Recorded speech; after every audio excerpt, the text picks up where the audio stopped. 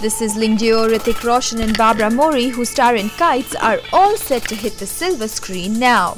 Although Hrithik recalls how he had his doubts when he saw her for the first time. Apparently, Mori was almost bald when Hrithik and Papa Roshan met the Mexican actress in their first rendezvous. The actress had just finished canning sequences for the Spanish film wherein she enacted the mother of a young child who suffers from cancer. Her character shaves off her hair as a mark of empathy for her son.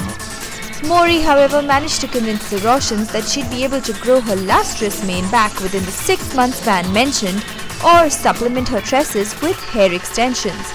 After watching the promos, it feels that the brave Roshans had indeed taken the right decision. Hrithik and Barbara's chemistry is setting the screen on fire already. But just imagine Hrithik passionately kissing Barbara, who had absolutely no hair on her head. What a sight to imagine, yeah. Can you guys digest that?